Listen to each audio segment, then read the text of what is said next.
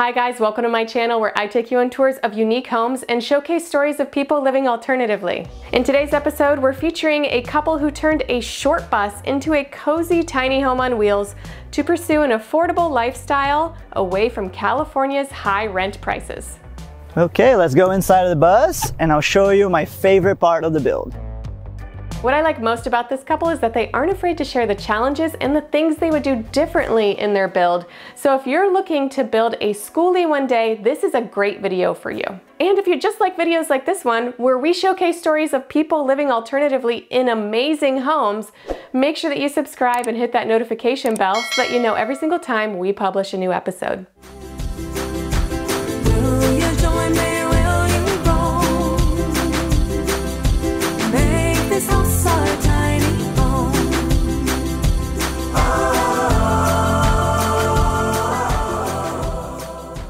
Hey, I'm Salina. And I'm Marcelo. Welcome to our home on wheels. Billy the Bus.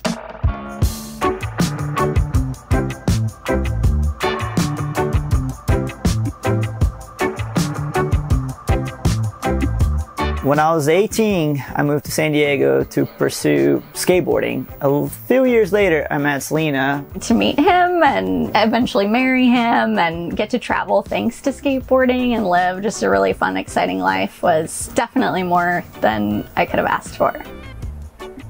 We knew we wanted a change. We knew San Diego just wasn't sustainable for us anymore. I just began sort of daydreaming and following pages on Instagram, and all those cute vans everywhere just kind of sucked me in. And I think that was the beginning of it. It definitely evolved from there over the next couple years. So once we decided that we were gonna go nomadic, we started looking for vans. It was after COVID, the vans were way more expensive than they should be. Maybe we should look for something else different that it's more affordable so we can spend all the money into the build. Came across a school bus and it was love at first sight. The bus was listed on Craigslist for $10,000. We offered $8,000. Afterwards, we realized she needed a little bit of maintenance, and so we put about another $6,000 into it in maintenance. The build itself was probably another $20,000 at least, because I'd say we're about $35,000. 1 year's rent in San Diego. We bought a bus, we turned it into a beautiful home that we love, and we can drive it for years to come. So from the day that we bought the bus and the day that we finished building, it was 6 months. We've been in Billy for about 6 months now. But it's so gratifying to get hands-on and do it yourself. I would say if you're considering it at all, then you've already got one foot in the door, and you should just give it a go because it's a great adventure and you got nothing to lose.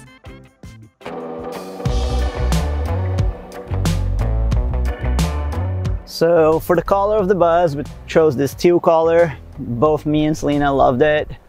This is the original door. This was the hardest project we did. We bolted the door together. So you see right here, there's a metal bar on the back. We love it. It's still not perfect. We're working on it. We'll get it there.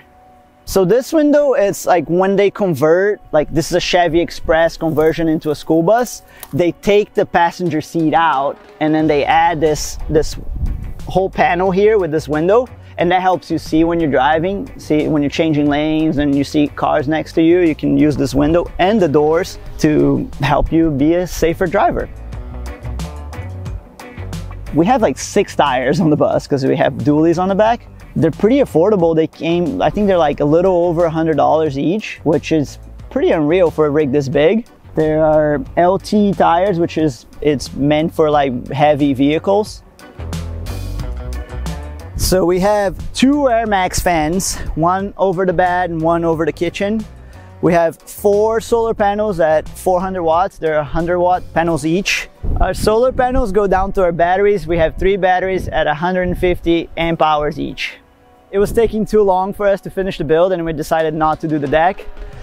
It's one of my regrets. I kind of wish we had the deck and a ladder. So right here we have our window deletes. This is where our bed is. So we wanted the bedroom to be nice and cozy, dark, so we can sleep. I think I kind of went overboard with the metal that I used and made it something really thick.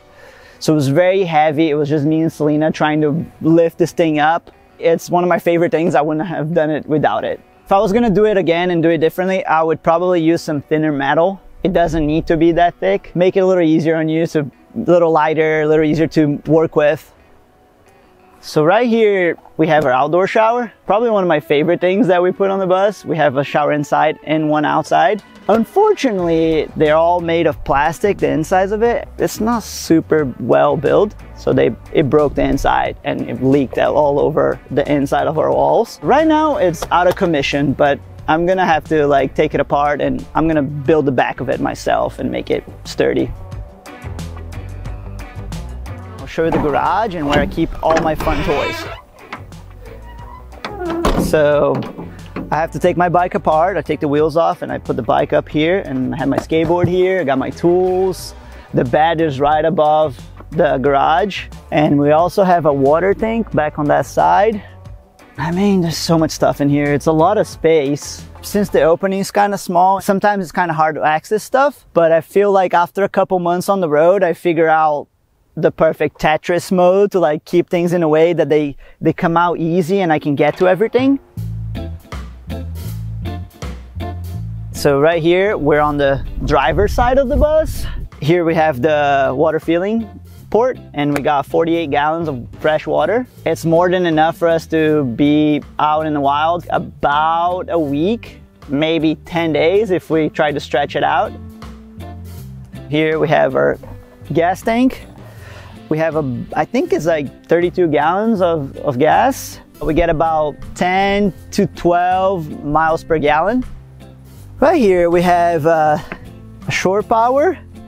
We thought we were gonna need it a lot because we built it in Texas and it was 105 degrees. So we're like, well, we're gonna have to have an AC unit and we have to plug into a power source to run an AC. Come to find out, we hardly ever use it. It's nice if you're gonna park at RV parks all the time and you have access to power, but normally you're out in the wild and you don't have power other than your solar. So if we build it again, we probably won't put one.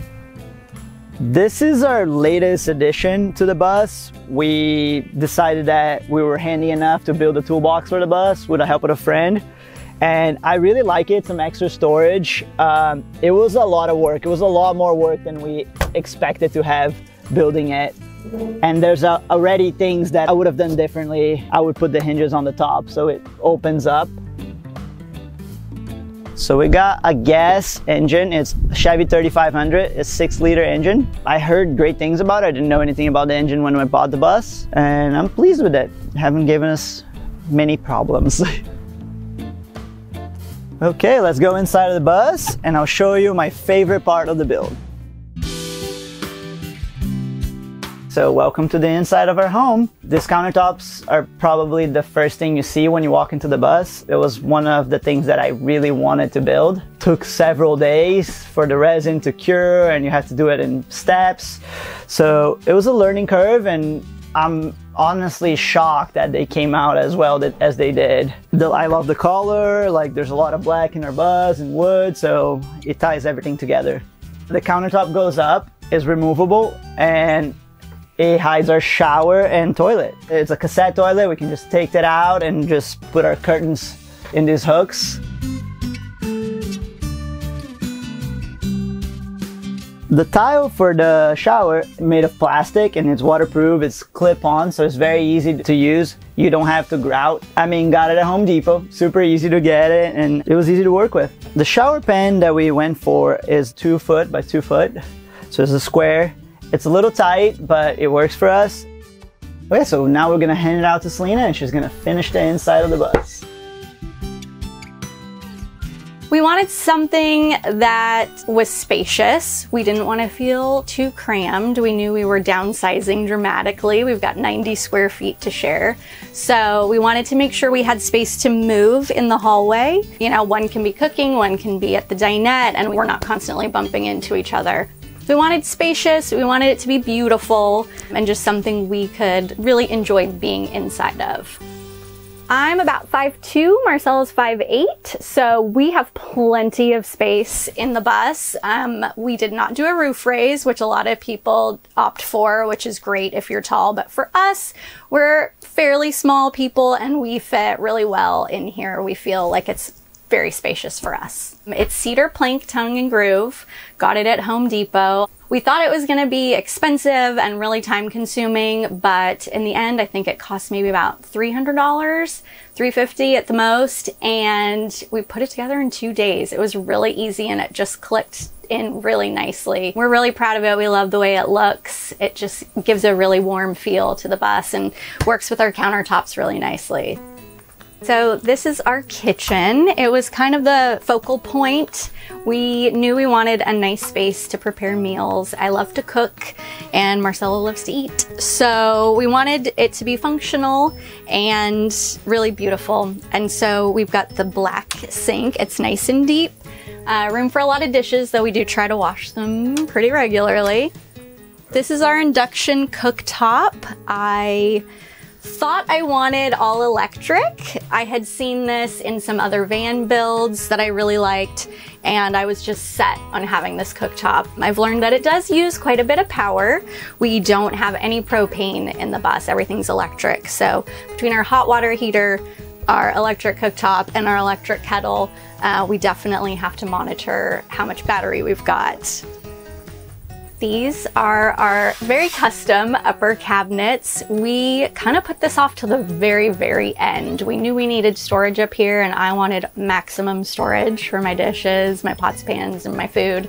Marcelo wanted to keep it kind of minimal, and even at 12 inches, we still hit our heads when we're brushing our teeth often, but we're happy with it overall. We definitely wanted something to slide. We've seen all the stories about things falling out of cabinets when you're driving, and we knew we needed some secure cabinets up here. So far so good. And these right here, these tracks that the cabinets actually slide in, are trellis frames from Home Depot. We were just wandering the aisles trying to find something easy, and we found these, and they're perfect. We picked up these little boards already pre-cut. We drilled the holes in them, and they slide right into the trellis frame. We had a lot of different types of water filtration systems in our apartments, and Marcelo's always pretty picky about how his water tasted. I grew up just drinking out of the faucet in San Diego, but through our marriage and years together, we came to the conclusion that good tasting, clean water was a priority for us. So we did a lot of research on how we were going to filter our water in the bus, and we came across this Life Straw pitcher. It's glass, and it holds quite a bit. It's got 2 filters in it, and we think the water tastes great, and we trust that it's really clean and well filtered, and yeah, we couldn't live without it. It's pretty important to us. I definitely was always a coffee drinker, and I've converted Marcelo, so it's become our morning routine. It's something we really enjoy. Probably my favorite part of the day. It's just quiet. We haven't let the world in yet. And we just sit together and have coffee either at the table or sometimes outside if the weather's nice. So coffee is definitely our ritual and a really important part of getting our day started right. Our hot water heater's down here. It's a 4-gallon. It's not instant. We do have to turn it on. It uses a bit of power, but the water is piping hot and we really like it. Tons of storage down here. We really like how it came out. So for these kitchen cabinets, we actually got really lucky. My cousin had a bunch of extra cabinets in his garage from a really nice house that they were just kind of like demoing them. He told us we could have whatever we wanted.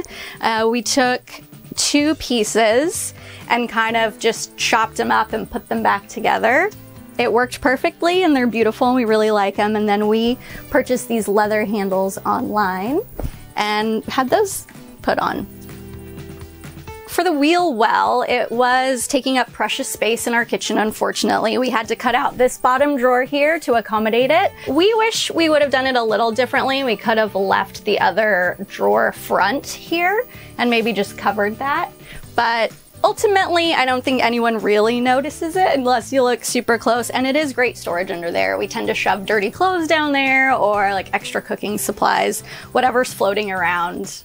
The backsplash, we didn't really love this backsplash. It is easy. It was a stick-on. We got it at Lowe's. We wanted something black. I wanted a hexagon, but we wanted something a little shinier, and we ended up with this matte gray. It's just what we could find in stock.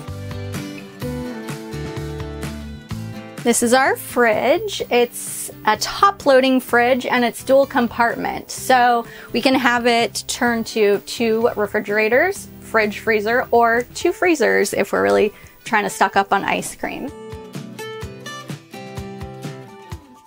One thing with this style refrigerator that we knew going into, we thought it wouldn't be an issue, was the fact that when it's pulled out like this, you can't access these drawers. So when you're cooking, you've got to push the fridge back in before you can get your plates out of this drawer. So we realize there's limitations in bus life, and that's just one that we're dealing with, but for some people that might just be a deal breaker. So definitely something to consider when you're placing your fridge and your kitchen cabinets. This is the bedroom in the back of the bus. We built these short walls, sort of half walls we call them, to give a little bit of separation, but we wanted it to feel open. We knew it was a small space already, and so we kept them pretty short. We can put things up here on the edge, which is nice, and there's storage behind, so that's really convenient. The bed is a queen-size mattress. It is 10 inches tall, which I think is the one thing we kind of regret. It's very comfy, but I don't think we needed 10 inches of space.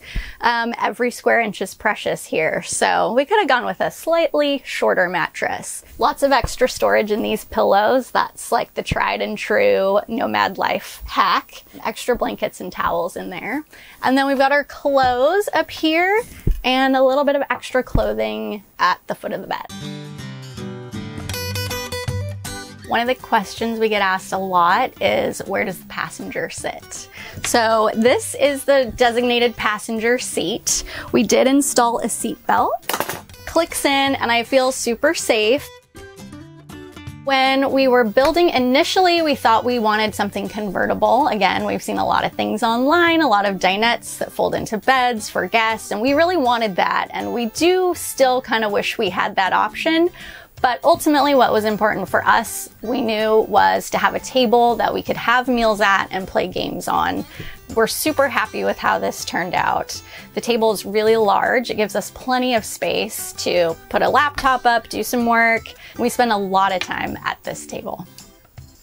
We searched for a table online and couldn't find one to the specifications we needed. We knew we wanted to mount it here to these structural beams to make it secure. We didn't want a leg in front because we wanted to be able to slide in and out easily, and so it needed to be a specific size.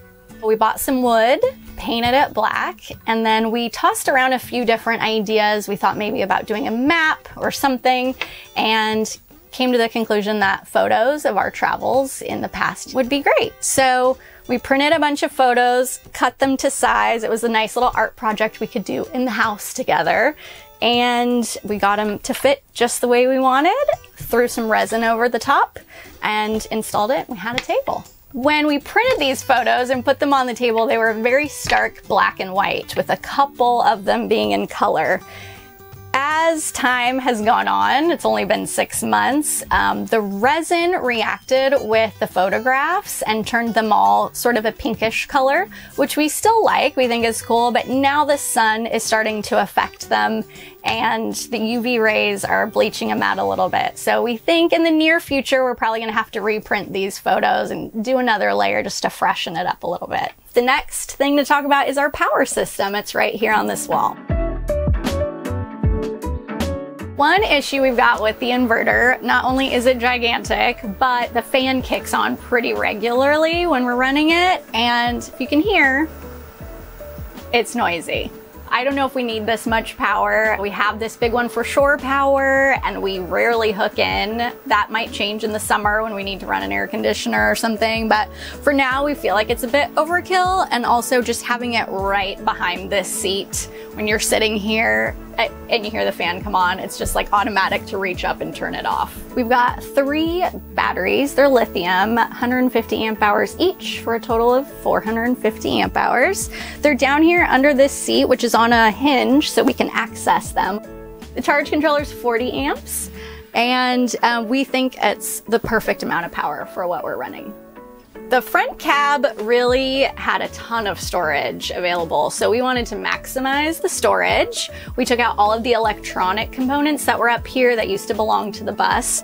This is all of our toiletries, and then over here we keep all of the window covers. We've got a couple of curtains we put up at night and just the window shade for the front. This tiling project was one of my favorite little projects that I worked on one day. They're just stickers, really simple, bought them online, but the colors were just perfect. They really went with the aesthetic. They match our teal color, and they're really eye-catching. Everyone really likes them a lot when they first walk into the bus.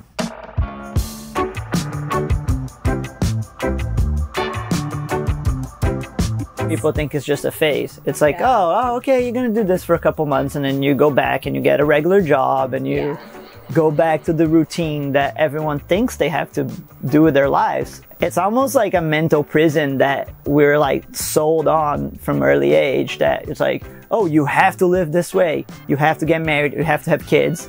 You have to have a career.